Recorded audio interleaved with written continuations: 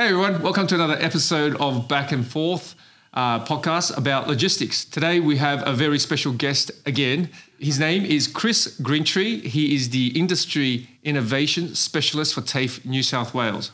We're going to be talking a lot about the TAFE New South Wales syllabus that is for logistics, and I'll be asking quite a few questions that's always been curious for me in terms of what TAFE New South Wales does for the industry.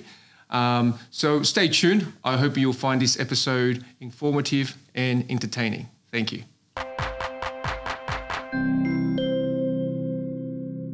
Chris, welcome and thank you. I will try to make this as painless as possible, but this is only my first few times in a rodeo, so I'm not a professional by any measure. I'm driven by the quality of the content more so than how we present it. So feel free to be you. Because I'm here just to dig at your brain and to really get a better understanding what TAFE New South Wales means for logistics and vice versa. Maybe just for the privilege of our audience, would you like to give us a quick background and some of your highlights of your career thus far? Yeah, sure. And great to be with everyone. I actually started in logistics, believe it or not, okay. And I'm back in logistics. So my first job was actually working in a warehouse, hauling alcohol around on a pallet jack, wrapping it all up and getting on a truck so people could enjoy their Christmas. Right. And I did that after my HSC, before becoming a mechanic. Okay. And I was in the Army. Yeah. I was in a transport squadron. Logistics again? Yeah. We were frontline transport, so we were taking food, ammunition and people to frontline. Yeah. It was a peaceful army back then, so no overseas service or anything like that. Right. And then I ended up in this place called TAFE New South Wales as a teacher. Right. And I was teaching automotive trades. Okay. And it was fantastic. It was the best thing out. Right. And one thing leads to another. You do different parts in the organisation. You end up as an innovation specialist. Yes. So here I am.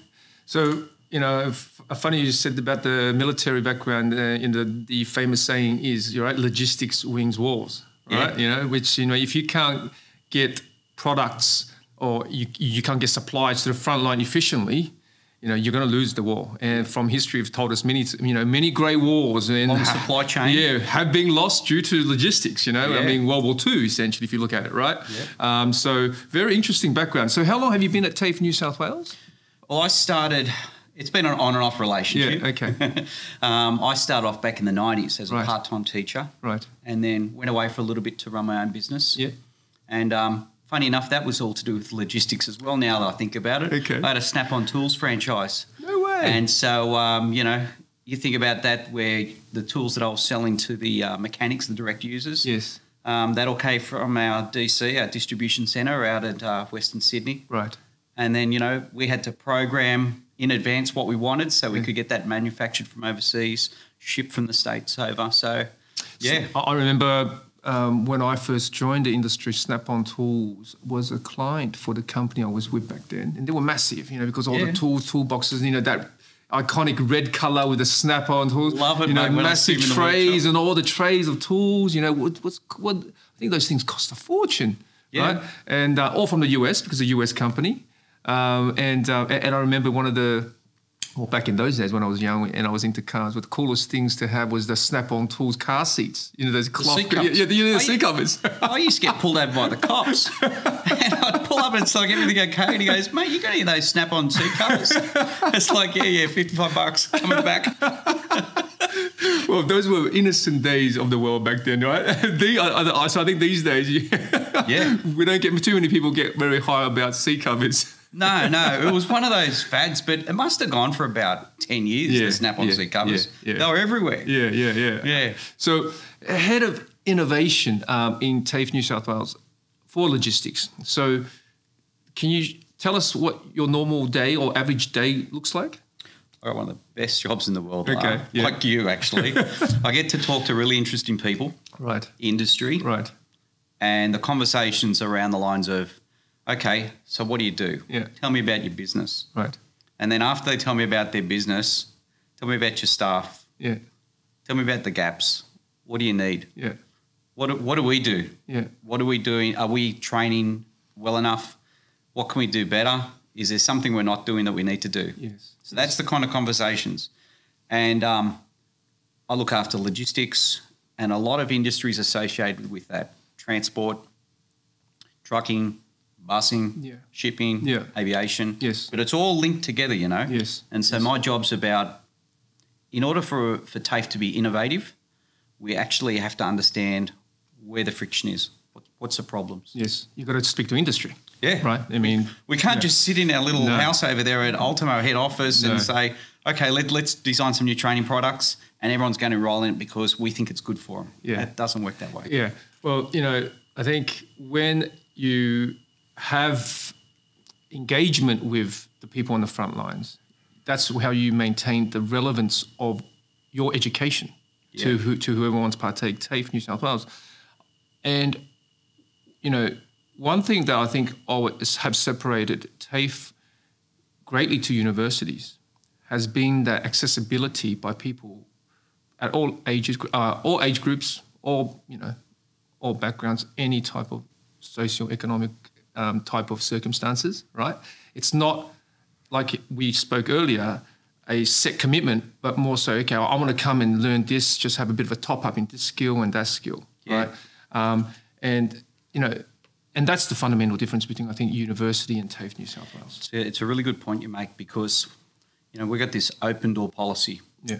It's there for everyone. It's a fantastic concept. You know, we have people from overseas, from Asia, from North America, and they say, tell us how this VET thing works, vocational education training. Yes. And I think because it's open door and there's not a lot of restrictions to enrolling and to getting in, there's that illusion then that the quality of education and learning in TAFE isn't at the same level as it is in a university.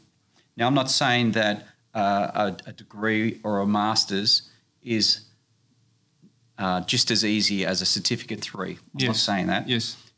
Totally different kind of learnings, totally different kind of learners, totally different outcomes. Yes. But because it's open and because you don't have to get a certain ATAR in order to enrol into a TAFE course. Yes.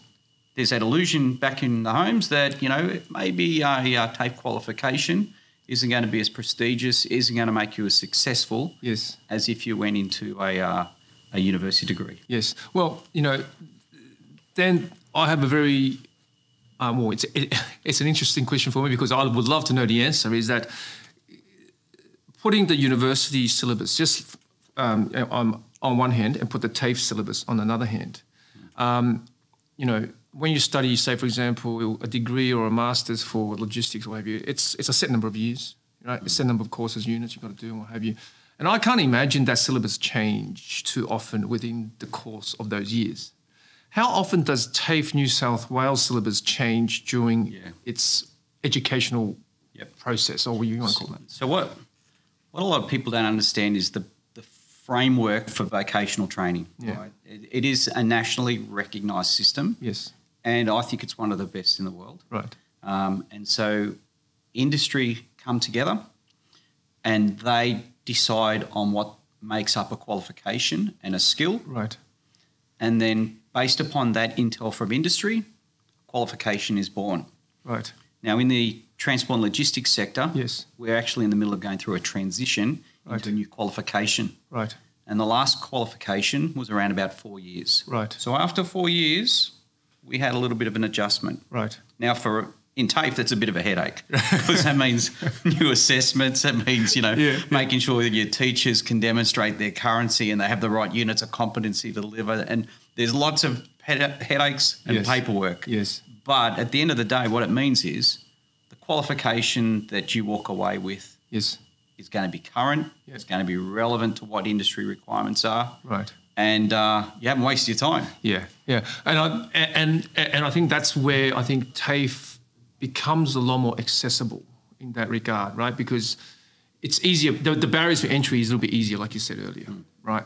But I'm not going to, use that as a measure of quality, right? Quality is it's based on the content that you're delivering to the students, right?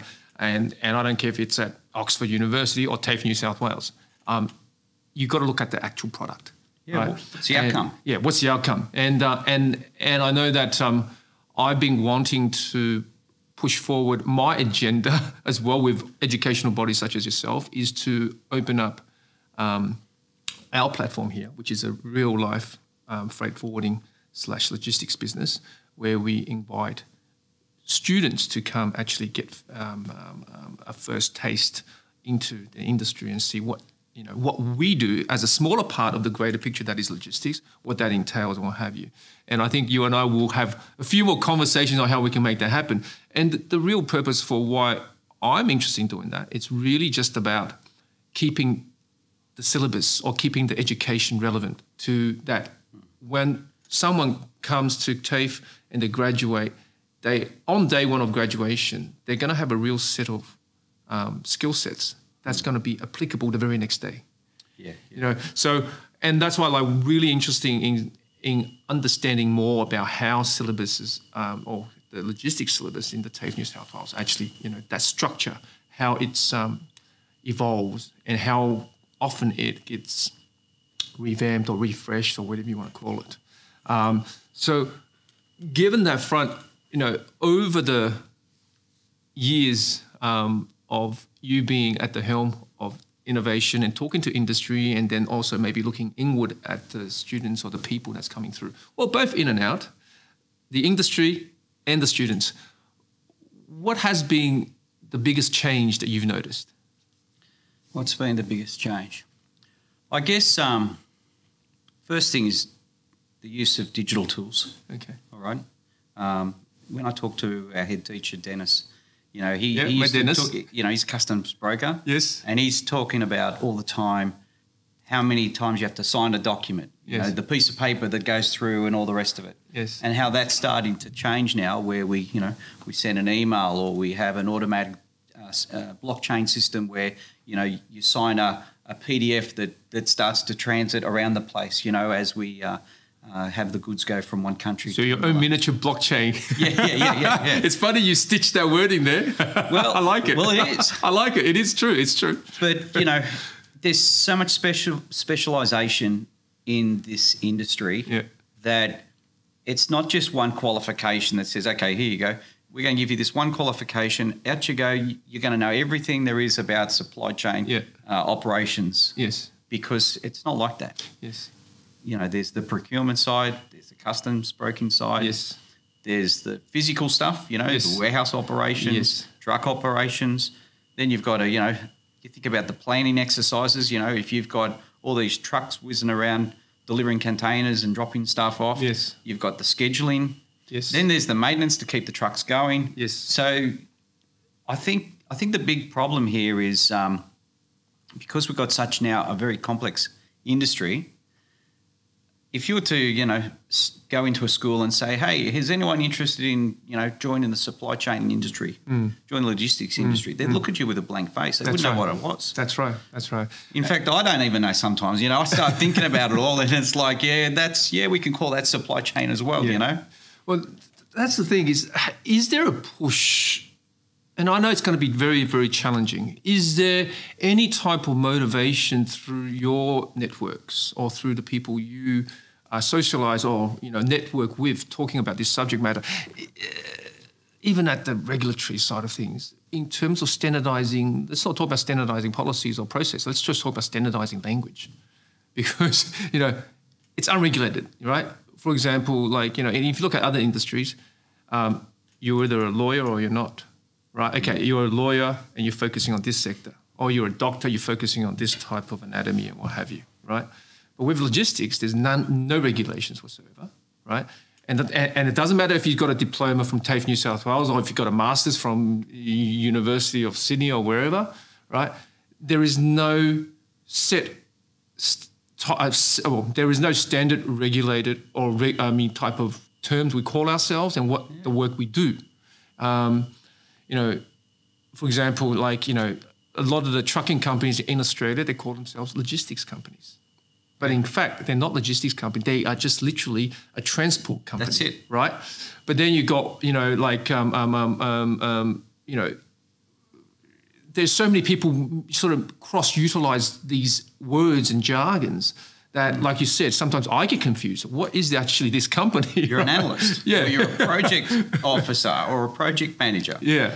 Now, they could all be fitting right inside this business even, you know. So do you think it's feasible then that we actually arrive at a set of standardized language for the industry? I don't think so. Why is that? Why not? I mean, if we can do it for the lawyers and the doctors, why can't we do it for the logistics people? Like, we can call a truck driver. Yeah. Right? Yeah. And we can call, you know, someone that plans routes, a route planner. Yeah. We can call someone that looks at the data and analyses how a systems work so that they can actually create some sort of automatic software to track things, you know. And we could call them an analyst or something like that. Yeah. But, you know, there's just so many different occupations in the supply chain industry. Yes. You know, I just don't think we can have just a term for a couple of different workers in this industry. Yes. I think it's so complex, which it is, and Yes. it's so big. Yes. We're just going to have multiple employees with different job titles because there's so much specialisation. I guess that probably comes around to our answer here. I don't think one person can do everything there is involved in supply chain and have their head around it. It's teamwork. You know, it's relying on the software guys and those guys that write all the AI. It's relying on a company that transports stuff on the back of a truck. It's relying on another company that operates a shipping line, you know. Yes, yes. And so all those interrelationships that are going on with multiple industries that are all linked together. Well, then, and I totally get what you're trying to say. You are right. Like, for example, you know, just even in freight forwarding world, which what we do, transacting an international shipment from one point to another, right? We, you know, and I've touched on this in the past. There's more than 20 sets of hands, both physically and administratively. So in that 20 sets of hands, there's 20 sets of titles. Right, and that's just within the freight forwarding world. And then you're talking about the maintenance of logistics, all that. So that just grows exponentially. Right? So can we peel back or pull back from that type of granular type of scenario and more into a more macro, if we can call it that, a scenario where we just by saying, okay, say for example, I'm a freight forwarder, right? I should only be known as a freight forwarder. You know what I mean? Say you're a trucking company. You should only be called a transport company. You're not allowed to use any other name. Will that get through the mark? Oh, my God. What would that... You know, but the thing is, but if you think, again, if like, I know this might sound, you know, a bit silly to some people, but the thing is, if you look at all of the other industries, it doesn't need to be, you know, translated or explained. It's just what it is. And yet when it comes to logistics, you know, exactly, you're like, oh, no, geez, how, you know, like, how do we get past that? So what about toll? Would you call them logistics? Well, they've got many divisions, yeah, right? Got your ships, you've got so many divisions. Planes, yes. trucks.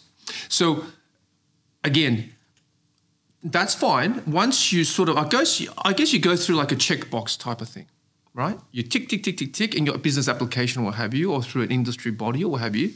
Once you tick through that, you can call yourself that. Once you tick this minute, but you call yourself that. And look, I'm not here for segregation, right? I love anybody who loves logistics because it's important. I want more people to join it. But the thing is, we can't encourage people to join it, like you said, and we agree on this, when as soon as we say the word, nobody actually knows what the hell's going on. Well, they can't really explain for themselves what it is. Yeah. So if I can't explain something what it is, there's no chance I'm going to be wanting to joining it because I don't understand it. So... yes, what I'm trying to get to is, can we create some clarity? Can we create some silos within this industry so that people at least have a general idea, as opposed to, well, you know, like I always use the word logistics, and sometimes I know what we do here isn't full flog logistics. It's mostly freight forwarding with a bit of local transport, right? With customs broking thrown in, all that sort of stuff, and there's some 3PL. But logistics is so much more, right? It's like supply chain coordination. Exactly. Exactly right. Exactly right. One of the things we did, COVID brought out a lot of innovation over the last couple of years. Like, you know, who would have thought we'd be meeting online as much as we do, or delivering classes online as much as we do. Yeah. But there's been some good advantage there. And one of those advantages was we used to have this event called Green Light Day. Okay. Right, and it was a collaboration between Education Department, TAFE New South Wales, Yes. and Transport. Right. And what we would do is we'd coordinate excursions for school kids to go to different transport companies to get a bit of a taste to see what it was like in this industry. Nice. It might be a local transport company, it might be a large container terminal. Yes. And it was about raising the awareness of that. Yes. And when COVID happened, TAFE was contracted to deliver this. You know, we were paid to do it, but we couldn't because everyone was in lockdown. Yes. And so we said, oh, why don't we do an excursion online? Right. So we did that, and we went out to Cube Logistics. Yes. Out at the Moorebank Logistics Park. Yep, massive. Yep. And we invited a couple of representatives from different parts of the supply chain industries to talk about their job. Mm-hmm. And so, you know, we had a young woman from Coca-Cola Amatil, Yep. and she was a logistics manager there. We had a fellow in charge of all the trucks, Right. and a fellow in charge of all the trains for Cube, and a couple of other different young people who were doing different jobs. And what was the uptake rate like in terms of like We had 600 people online. Wow. Wow. Okay. It was awesome. try organising an excursion for 600. Yeah, you're not going to get that. You don't get that. Yeah. We're going to go back to doing the live events, Yeah. but it's going to be a hybrid now because everyone said no one wants to sit in front of a computer anymore, right? Yeah. We've done our dash with online meetings, even though this YouTube video is going online. But what we're going to do now is we're going to do the same thing to try and get that education out there about all the different careers that young people can do. Yes. That's exciting. Yes. How the technology is changing. Right. And then seeing some of this firsthand, you know. Right. Like, imagine taking a bunch of kids into, say, Amazon into their warehouse. Be massive. You know, and they won't be meeting any humans. It's all robots. No, that's it. and all the smarts that went on to try and, you know, predict, you know, which goods are going to be sold the most, where they have to sit in the warehouse so there's less travel time for the little robot to get to the box, you know, where it's getting packed. It just blows your mind, and it blows young people's minds when they think about all the opportunities there are. Yeah. What does it look like for someone who's potentially wanting to come to TAFE New South Wales and study logistics and supply chain in TAFE? How much it costs for potential students and the different options that's available? Well, I'm going to use your word now. Okay. All right? It's accessible. I love that word. So what does that mean to our viewers? Yes. Traineeships, apprenticeships. For a couple of years now, our state government has said fee free. Oh, wow. Okay. It's pretty good. Yeah. You know, that it used to be $2,000 was a qualification student contribution. Right. So if you were an apprentice, you'd have about a $2,000 enrolment fee. Right. And a couple of years ago, the government says, no, we're going to make it more accessible. We're going to make it easier to enrol. Right. And we're going to cut the fee. We'll pay for it. Wow. And then for those courses that aren't on the fee-free list, they're still pretty, you know, accessible. Yeah. It's great word, man. You know, we're $2,000-$4,000 somewhere around there for some of the qualifications we offer. You know, in the logistics training package, which is perfectly accessible for someone who just wants to do something new, change something, you know, pick up a new hobby, you know. Let's call it a change of career as a new hobby. Yeah. Someone who is, you know, doing what they've done previously maybe for 10, 20 years, and all of a sudden they're going through a shift in their mentality, they're through the mid-years of their lives, and they want to join a new industry, and they're paying $2,000 to $4,000 to have that real bolt-on accessible education. It's not a lot. Because, you know, these days you can pay a lot more than that for a lot less. Well, we were talking about a guy wanting to do an internship with you for 6 months. Now, 6 months with no income, that's a lot of money, you know.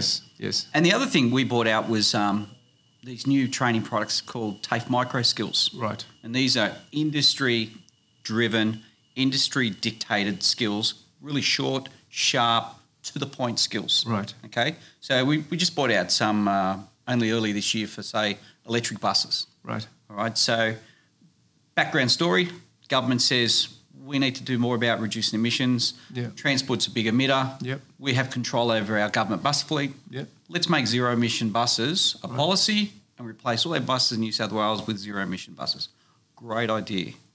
But we've got to think about our workers now.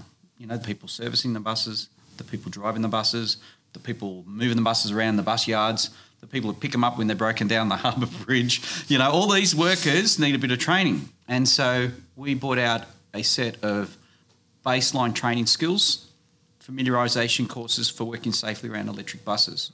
And those courses cost between $100 and $200 to enrol in. Wow. You know? Again. And so that little example there is about listening to what the industry gap was, what the training requirement was, what do we need to do so that industry can move forward in this really great strategic project, you know? Yeah. And then developing a training product and put it in the marketplace so people can upskill. Yeah, well, $100 to $200 is really no money at all these days. Right? Yeah. You know, so to be able to newly skill yourself up towards a new technology and remain relevant for $100 or $200, that's I mean, really, that's no money at all. Like, really, you guys are really giving it away. Like the buzzword is, you know, you've got to be able to pivot. Yeah. Everyone uses that these days, you know. Well, it's a good analogy. I remember, you know, it's a great skill set, especially in basketball. When I used to play basketball, you got to pivot. Yeah, that's it. Well, you know, like we're a pretty big organisation, and for us to pivot nice and quickly, you know, that's been a bit of a feat for us because. But again, I've always thought that TAFE New South Wales had better pivoting than universities. Is that true to say? I think it comes back to, and I don't know if we talked about it before, but the way training packages work. Yeah. You know, and training packages are dictated by industry. Yes. You know, I had an employer come up to me at a trade show a couple of weeks back, and he says, "Oh, this qualification you're delivering in this area, it's no good." Right. I said, "All right, well, thanks for telling us. You know, what can we fix up? Where is it no good?" And what it came down to actually was that the training package, which we deliver to, needs to be updated. Right. And so industry has a really big role here in helping ensure that training that TAFE delivers is relevant to its needs. Because if industry doesn't input, the training package doesn't change. And if the training package doesn't change, you know, the only way that TAFE can then stay innovative and, you know, deliver stuff that's relevant for the day is to go outside of qualifications and deliver non-nationally recognised training. So industry's got a bit of a responsibility here. Yeah, well, it's great to see that you know TAFE New South Wales actually has a keen understanding and focus on industry engagement. Right? Without that, you know, I mean, what are we teaching here? You know, what I mean? So it's really good to hear. And I think for anyone who is looking to really pick up a new skill set, and I'm sure this industry engagement isn't just with supply chain and logistics. It's across the board with all your courses. So anyone who's thinking about doing TAFE New South Wales courses, for them to actually understand that, okay, we're learning something, but there's a good bunch of folks such as Chris here who's constantly engaging with industry to get their feedback and then bring that relevance back into the teachings and or back into the education. Yeah. So that's very wonderful to hear. Yeah. Awesome. Now, the second conversation, which I'm going to hit you because you already told me this is going to be a hard question, and that is, in the face. Well, you are probably the perfect person to really answer this question because you are the innovation specialist for industry. It's the title. There's no back door here, mate. You and I think we've already touched on in the past a few times on this already, and we're both in agreement, and that is we know that for us, the automation technology is coming, right? There is no way around it. It's coming. How quickly it will come will really depending a lot on, I guess, adoption and also regulation with all of that. In the face of that, I, for one, know that a lot of my good people at TGL their roles will not look like what they are doing today within, I say, maybe 5 years. In fact, I'll probably that wouldn't. Far? Yeah. Well, I would have said shorter. Well, you see, and there's the reason why I say that because, and I'll give you a hint. it's called status quo. Never underestimate the power of status quo. Yeah, that's true. Okay, never underestimate the power of status quo. But the reality is, in 5 years, I don't feel that I will have the roles available for that I have today in 5 years. So I won't be recruiting the same people that I was recruiting, that I'm recruiting today. So that's going to be a challenge for industry. That's going to be a challenge for me. So where do I, what does my company look like in 5 years? This is a constant thought in my mind on a daily basis. So how does that apply to education platforms? How does that apply in your world to understand that this technology tsunami is coming in, and we're still teaching people these skill sets who potentially is no longer exist. How do you guys balance that? And how do you guys, So I was thinking about the answer there when you're saying, because when you first asked me, well, the camera's offline, I thought, shivers, I don't even know that answer. But I guess it comes back to my job, I think, in a way, of having that clear understanding, those good conversations like we're having now, to understand what are the needs and the requirements. And the answer might be in more short courses, more little skill sets, that target a key bit of information, like, operating some sort of AI or smart technology that can track something as it leaves, the factory, goes on a truck, gets transported to a container, maybe on a ship, goes off at a port, onto another ship, another ship. Like, there's a lot of software going on. Now, that's not the scary part. There's some smart guy behind the scenes that's going to write that AI that's going to help all of us work out when exactly, that thing that I just bought on eBay is going to get to my consumer. Yeah. But then the skill required is how to navigate and interact with that software, And I don't think that's a really big, hard thing for us in the future, I think about COVID. I've got a little thing buzzing around me there. I think about COVID, and as an organisation, we had to pause our delivery, right? So most of our delivery was face-to-face, and then in the space of 4 weeks, we were forced to transform our delivery mode from face-to-face learning to connected delivery, where we had a class of 25 people and they all showed up on our little laptop and we're sharing knowledge and skills. Yeah.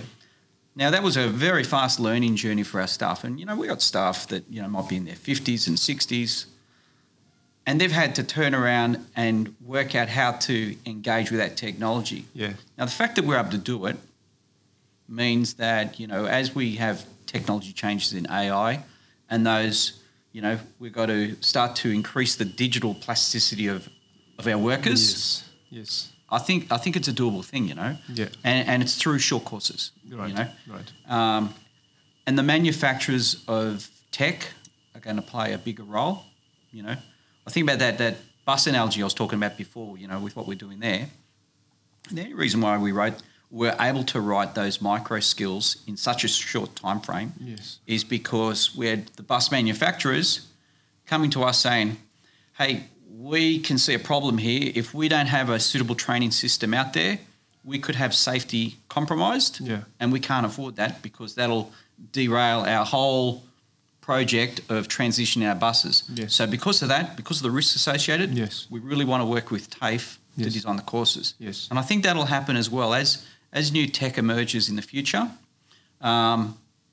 Innovation specialists like myself should be in touch with, who's making the tech, who's the big players, talking to those big players, get them to come to TAFE so that we can co-design training that's relevant and allows that next leap in technology. Yes. And I think, very well answered, and I completely agree with you in terms, especially when the future isn't clear. Let's face it, the future isn't clear for anyone in any industry, right? Yeah. Micro courses, as you will say, the micro knowledge, bolt on. It's really the pragmatic way of handling an uncertain future, right? You nudge. As new tech build, you keep on bolting yourself on so you can, I guess, remain relevant as much as you can. Can I just say though, Yeah. while that's happening, right? Yeah. You've then got those other conversations going on where industry is collaborating together, Yeah. and they're updating training packages. Yes. Now, those training packages are always just a little bit behind Yeah. the little bolt-on bespoke training that we spoke about. Yeah. All right. And at a federal level, you know, the government's looking at the way training packages are designed and the processes there Yeah. to try and make that a little bit quicker, Right. so that the qualifications No. are right behind today. Not too Not far. a couple of years behind Not a couple of years, but you know, just slightly behind. Because we'll never be able to achieve that, you Well, know. it's chicken and the egg, right? Yeah, yeah. We're always chasing. Yeah, yeah. Well, the fact that we are chasing keeps us in the race. You can come out with some beauties today. So, this tsunami of tech has been one of probably the most complex thoughts that I have recurring in my mind. Purely, again, I guess it's one of those things, is how do I remain relevant, or how does my business remain relevant, and how does my industry remain relevant? With automation, robotics, blockchain, all that sort of stuff, they are talking essentially doctors are replaceable, lawyers are replaceable.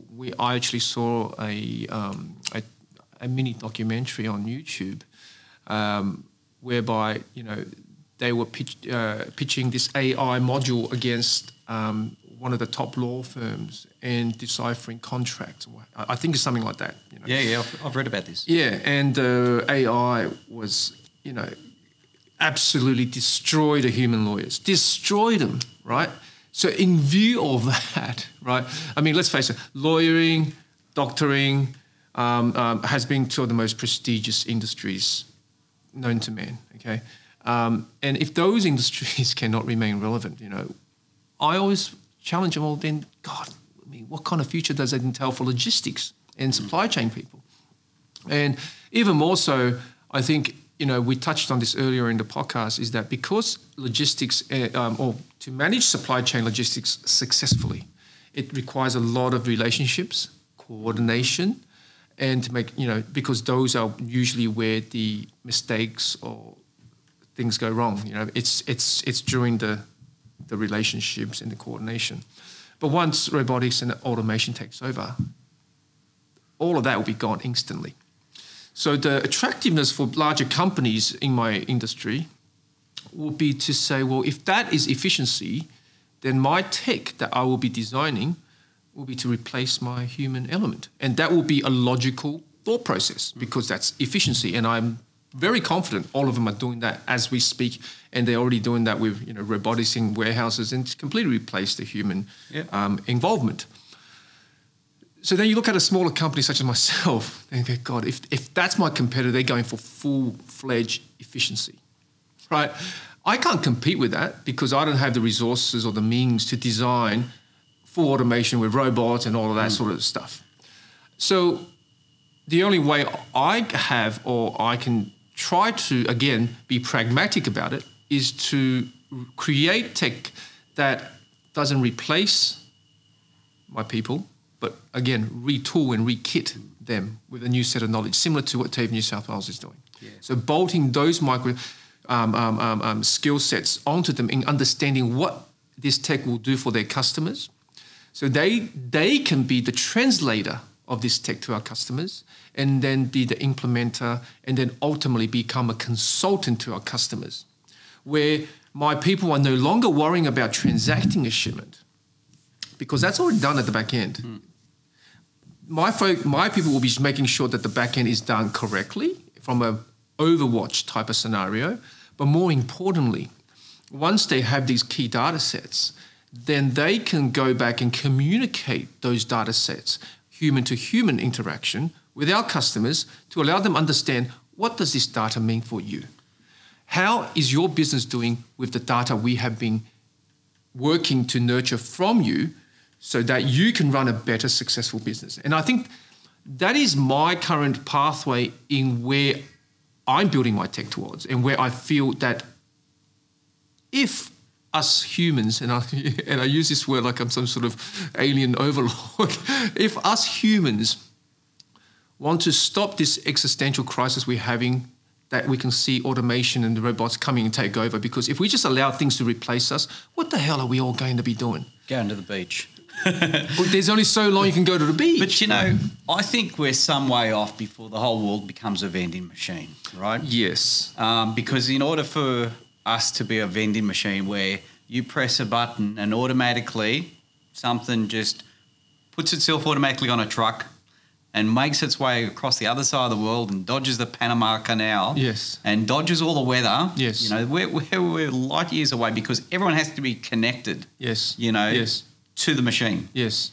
And, you know, where we're getting some of our supplies from, we're doing trade with developing countries, you know, which, you know, they don't even have broadband, you know. Yeah.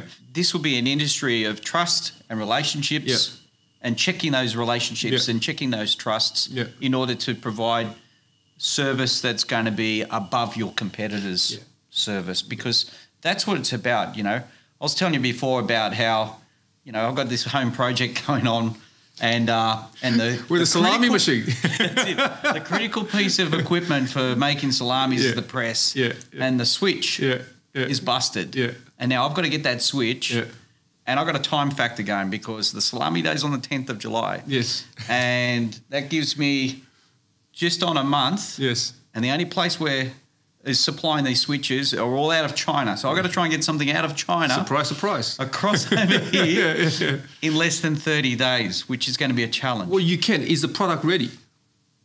Is the part already made? It's already made. It's ready to be sent, correct? What are you going to put your freight forwarding cap on? Well, yeah, absolutely. We can bring it in with air freight for you. There's no issue. You can get it here as long as the product is ready. Now, if the product isn't ready, then that's beyond the reach of our supply chain management. We'll talk offline. But the thing is, it's about, you know, I was looking on the websites of all these different suppliers, and it's like, we've got it in stock, we can ship it, and then I do the little Google thing, you know, in the background, say, hang on a minute, these guys legit? And it's like 1.4 out of 10 star ratings. And so I think that's the key there, is working out those relationships and getting a system that's reliable, because that's what the consumers want. Perfect example. Well, it's all about relationships, right? Like, for example, this is probably a little bit of a sidetrack to the relation we're talking about because of our relationship, because I've heard your conundrum, and I'm saying this on the camera, so I'm not going to be going back on my word and commitment here. Because of relationship here, as long as your product is ready, TGL will bring your switch for the sausage press before 10th of July. Oh. Because happy wife, happy life, they say. That's exactly right. But you know, we can laugh about this, but that's the truth, isn't it? And that's the beauty in why we get on with all of our customers. It is not because we book a shipment and it gets here. It's because of that relationship. It's because they know that if they pick up the phone, they've got someone to talk to, and they actually, you know, be empathetic to their needs. And then, you know, and if you create good relationships with the people who you work with, magic happens. You can't do that with tech yet, because tech is black and white. Right? I know sometimes, for example, we use platforms online when we book certain couriers and what have you. And they've got cut-offs in terms of certain time and what have you. And if you fall out by a second, you cannot... Gone. But if I got the phone of the operator at the back and go, listen, you know, we're 5 minutes late. Oh, yeah, no worry, we'll chuck it on for you. The last I checked, no AI technology is able to replicate that. What's the term? Computer says no. Yes. There we have it. Computer says no. So again, I think we've arrived at the word for this podcast, and that is to remain relevant and not have an existential crisis. Rely on the human nature of needing to have relationships, and good ones at that, because when you have a good relationship, doesn't matter what it is we do in life, things just happen. You know? And we will get the switch for the salami press. So make sure that your relationship with your wife remains solid. but you know, that's just one little thing. And then last week I was sitting with the truck manufacturing industry, and it was the state committee meeting. Yeah. and it went for 3 hours, and we spent about an hour on, guess what? The supply chain problems they're having, and how that affects their business, how that affects them building trucks, how that affects them completing orders, keeping their customers happy. And why is this all happening? Because their supply chain is just out of order. Exactly. Well, if you look at let's use the Amazon example, right? I mean, Amazon started selling book online. They just want to be an e-commerce person selling books. And before long, they realized that by them being the outsider coming in and seeing how logistics actually worked, they go, selling books, we're not the book selling business. We're not a mug selling business. They're essentially, well, they are a logistics company today. Oh, it's a platform where you plug and play. They've recreated, you know, they're probably, if you ask me what has been the biggest disruptor to logistics and supply chain, one word, Amazon, right? They are, as if memory serves me correctly, they are the first ones to bring robots into a warehouse. Yep. And that's long before any industry leaders in the sector, within the industry. You know, how is it that we have a company who wanted to be a bookseller already charging ahead with all of this tech that whilst my industry has been sort of left wanting? And they're preemptive too. Exactly. They knew that we had a problem coming in the ports. So, okay, why is it that all the biggest ships, they're all sitting out there off California, you know, for 12 days waiting to get a berth, and then they're in and out because they don't even work at night at these ports. Yeah. And what's Amazon do? Oh, well, let's buy some old ships, let's paint them blue, put a big smiley face on the side of it, and we'll bring our little containers into smaller wharfs. Yeah. Like, that's really... Will a computer come up with this idea? Yeah. I don't know about that. Not yet. And let's hopefully, again, you know, this goes back to my earlier comment, is status quo. Let's hopefully the status quo will keep the digital takeover at bay for some time. One of the subjects that I've been quite passionate about, and that's blockchain, right? And you spoke about blockchain earlier in the TAFE situation. You see, blockchain is a super powerful technology for supply chain. And the reason why there hasn't been too much pioneering in what this really means for logistics is because I think our industry is too scattered. There isn't any real forum or a body of, say, that come together and study this. There's just too much divisiveness, right? Self-interest and all that sort of stuff. And people can't actually get their head around, you know, blockchain, let alone how does it apply to technology. To be honest, I'm probably only about maybe 50, 60% there. But from the little understanding that I have in terms of its tech and how it can apply to my business, it's both powerful, efficient, but at the same time, it's a huge threat to the status quo, right? Because once you apply blockchain technology to the shipment flow of what we do, say international shipment, there will be no more silly bugger games with paperwork. There will be no more mistakes on paperwork, so that's the efficiency, but there will be no more people, you know, playing with the flow, organic flow of paperwork that is today and to manipulate it to their means so they can have a financial gain. So that will kill off all of that instantly. So the status quo, I feel there will be smart ones out there can see that and they go, oh, if this thing is rolled out, we got no more money to be made here. So let me play the interviewer now. Okay. All right? Who decides what truck company to use? Who decides which? I can feel this is a trick question. I'm your friend. You gave me the salami switch. Who decides what truck company to use? Well, it's obviously the coordinator, us, the freight forwarder. We would decide which truck company to use. What's it based on? Based on our experience. Know who to do the job well for a certain area versus others. I think it's a while before the computer can make that decision. But that's data, you see. You can do key metrics on that and you wouldn't be too far. You see, right now it's purely based on relationships, right? I can call this bloke and he's going to go the extra mile. But if I can crunch data and come in and pull all my suppliers and perform and see how they are, I can almost, I do away with the relationship and I just purely go statistics. Now, that's exactly crossroads right now, right? We can go the relationship route or we can go the hard stats world. I don't like the hard stats world because it's cutthroat, it's cold, it's black and white, right? But that brings efficiency. So this goes back the conundrum of technologies versus human nature. And this is why I think blockchain is frightening to a lot, because it takes away the human organic element, which is what creates a lot of economy in today's world. Yeah. We replace with tech. All that economy that comes from relationship is gone overnight. Yeah. And that's why I think that will hold tech back for a bit, right? So, yeah, I mean, this is something I think about all the time, Chris.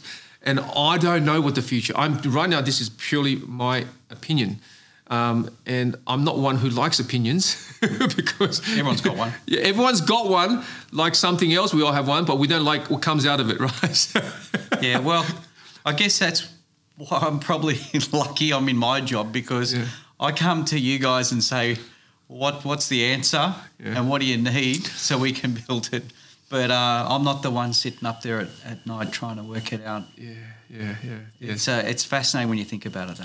It is. It keeps me up at night. So because I live and breathe this stuff. So it's something really at the forefront. And to all my industry colleagues out there, it should be, if they're passionate about what they do, it should be at their forefront of thinking in terms of what does all of this mean, because no one single person is going to come out with the answer. I can assure you of that. There'll be no Elon Musk of logistics happening anytime soon, right? Because this isn't about just building an electric car, right? Which is so accessible to everyone. This talks about complexity, a complex network of people, systems, government bodies coming together, doing trade. Yeah, and you can't replicate that with one set of code. Because there's going to be disagreements, regulatory level, private level, and all that sort of stuff. So all of that complexity will hold back the natural technology that already exists today that can make everything so much easier. But at the same time, we need to ask ourselves, do we want it to be that easy? Because if we think 2 steps ahead, yes, okay, it's great. But if we think 10 steps down the road, it'll be a frightening thought. Yeah. And losing flexibility, that's the biggest killer. Yeah. Because, I was thinking, well, let's say we've got governments, we've got shipping companies, we've got market demand, which changes, we've got weather, we've got, all these variables in there, right? And to have an algorithm that can, monitor all those different variables and all the unthought of ones is really risky. Let's say we just changed our government over a weekend. Oh, hang on, we just did that. and there's a big change in policy, and rules and laws change. Now, if you're a freight forwarding company on the other side of the world and you haven't got your eye on, the lawmakers in another country, and you haven't then updated your software, your automatic thing that's going to solve the world. That's a problem. We have a change of government overseas and they say, okay, from now on, this is what we're going to have. We're going to change in tariff or change in tax or different paperwork or different this or that. That's up to freight forwarders to be on top of their international affairs so that they can be flexible, pivot and make a change. And, we've sort of almost like gone full circle on our conversation here now. It's like, you're absolutely right. To be a successful freight forwarder, logistics person that plays on an international level, we are essentially, with the current geopolitics, we have to be watching our radar when it comes to different countries, different rules, different regulations come into play and going out of play and all that sort of stuff. I think that's why Amazon's got the jump on everyone, is they're really good at that, of watching it, and they're making that move before everyone else. Yeah. Because they're plugged in, right? Because they're plugged into these key markets. And they've got so they might have these automatic factories, but they've got a whole team of people looking at the big picture, understanding that, testing out their theories. And that's why they're successful. Well, spot on, because this comes on their platform and their business model, right? Our business model is far less robust than Amazon's, of course, because why? We, like most, if not all of my competitors doing what I do, still got our old world hat on. And that is, you are the customer. We're just, like you said earlier, freight forwarder sounds like a milkman, right? We are the people that just move and transport your goods, right? And essentially that's what we are. We don't reach further enough to have any robust, meaningful conversation or understanding. Whereas Amazon is taken over logistics, taken over the platform of selling the goods. So Amazon's come in and say, oh, you want to sell that? Sell it on my platform. Oh, and we ship it for you if you want, right? So they get access to every single key metric and key data, right? And that's why, they're in this market, that market, what have you. They can see how people are buying the products. They got visibility to all of that. Now, as a freight forwarder, don't even put TGL, let's put DHL. Even DHL cannot compete with that. Impossible. DHL doesn't have the data reach that Amazon has because DHL's platform is still the old world platform. I'm still the milkman delivering your milk. Whereas Amazon is like, oh, okay, you want to sell it. We don't want you to sell your way. You sell it our way. I'll capture your data. So that, again, is a complete monstrosity of a conversation right there. And that's why they're powerful. And you are right. They have to be on the ground to understand that because they are on the ground understanding all of the local regulations, not just moving freight, but selling the product and getting consumer responses and feedback and all that sort of stuff. Super powerful stuff, super powerful. So on that bombshell, I think I've taken way too longer of your time, Chris. It's been, again, a very thoughtful, thought-provoking conversation. And I'm very, very happy to have someone such as yourself from TAFE, in charge of innovation for the logistics and supply chain, just having this conversation. And I think that goes a long way in sustainability and relevance, is to start the conversation. And I'm really, really, really happy that we have had this. And I hope our audience can take something away from it and maybe, get their brain juices flowing a little bit. And to all the young ones that's listening out there, come and check out what this industry is all about, because it's a very exciting industry, especially we're on the forefront talking about tech, forefront talking about, even like, let's call it the elephant in the room, talking about industry survival. We're in a fight, so come join the good fight. And look up TAFE New South Wales, because I think it's an absolute robust platform for anyone who wants to bolt on new skill sets at a very accessible way or process where you don't have to invest a lot. In fact, most of the courses are free of charge, as you heard from Chris. And then, build some more skill sets, and be more relevant to the community that you're a part of. So again, thank you, Chris. And I will let you have the last word to wrap up this wonderful episode, which I myself have learned a lot about TAFE New South Wales. Okay, well, thanks for having us, La. It's been a pleasure to just have a chat about all this. I hope I've sparked some young people out there, have that light bulb moment to come up with the next idea. Yeah. It's a really exciting industry to be in. La's not under talking at all. It's a great industry. And the more you look at it, the more exciting the futures that can present itself. And it's good pay as well. A lot of people don't talk about the pay. So, yeah, if you want to learn more, if you want to get a qualification, as La kindly advertised for us, tafenewsouthwales.edu.au. And thanks again. Thank you, Chris. Cheers, mate. Bud. It's a wrap.